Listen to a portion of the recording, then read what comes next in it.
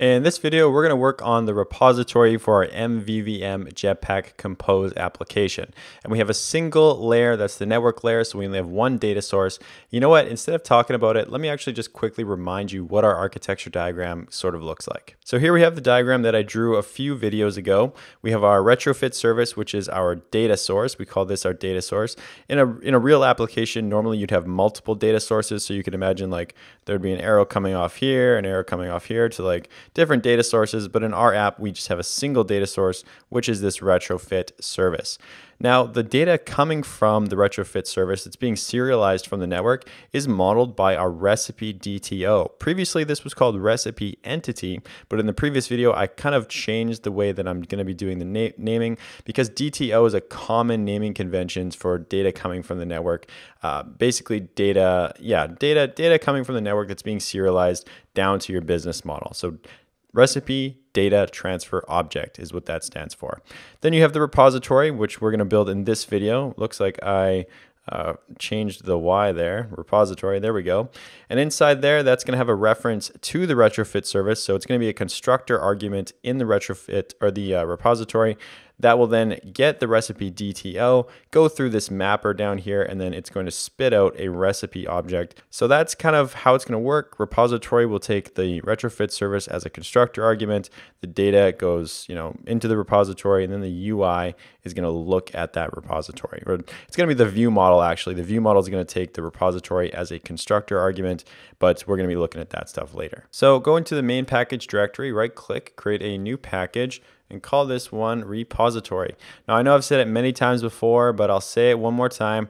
Usually I like to use use cases because then you can pass multiple data sources into it and really write out the specific use case that you're going to use. But we have a single data source, which is retrofit. So really it's just too simple to use use cases. I'm going to be using just a single repository. Yes, I'm going to be doing another course after this one that's continuing onto it. There's going to be a caching layer. There's going to be use cases. There's going to be a caching strategy. We're going to be doing some unit tests. That one's going to have use cases because we have, multiple things happening given a certain event. So that course will come after this one. So if you want to know kind of the more advanced implementation, make sure to watch out for that course. Join my mailing list. Go to codingwithmitch.com, sign up, create a free account. It's free, like I said. Join the mailing list, and then you'll get an email when that course is published. So we're still going to do this kind of the best practice way, just because to go through the correct processes. It's just a good habit to have, I guess. So I'm going to build an interface first. So I'm going to do recipe repository, create that interface, and now write out the functions that this repository will be able to do. So these will be suspend functions because we're using Kotlin coroutines. It's going to have two functions, one called search. The search will take the token, the authorization header for the network token or the network request. Second parameter will be the page because we are using pagination for these requests. And the third parameter will be the query. So that's the thing that you send the server saying, hey, I'm looking for, recipes with chicken or recipes with whatever. It's going to return a list of recipes. Now, this is important, this return type. Some of you might be thinking I would return a recipe DTO here. But no, you don't want to do that. Remember, at this point of the architecture, the repository, this is kind of like the UI and backwards. The UI only cares about recipe objects. The UI should never see DTOs. It should never see entities. It doesn't know those things exist as far as it's concerned. You always want to return your domain model to your UI. Never an entity, never a DTO. So now the second function will be the get request. Also, it will take the token, and the second parameter will be the specific ID, that unique ID for that recipe. And of course, return recipe, not recipe DTO, not recipe entity, only the business model. So that's our repository, or our recipe repository, that kind of shows what this repository is capable of. And now we want to build out an implementation for that recipe repository. So right click on repository again, go to new Kotlin file and call this recipe repository. Now these are two different naming conventions I'm going to use. You can do recipe repository implementation or recipe repository _ implementation. These are two common naming conventions. You can choose whichever one you like. I'm going to go with the underscore. Not for any particular reason. Typically, I actually don't go with the underscore, but I really want to emphasize that this is an implementation of the interface. Since this is a beginner course, I really want this to kind of stand out.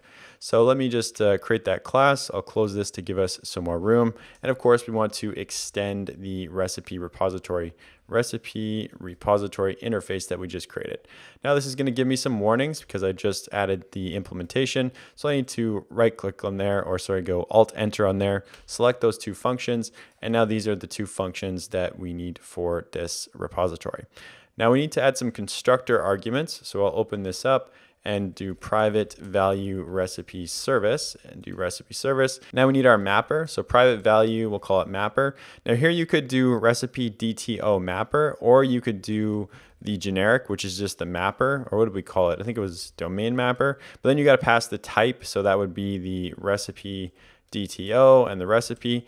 You could do that also, because when we have HILT and we build out this dependency, it's not going to matter. I'm going to use the actual implementation. So that means using the recipe DTO mapper.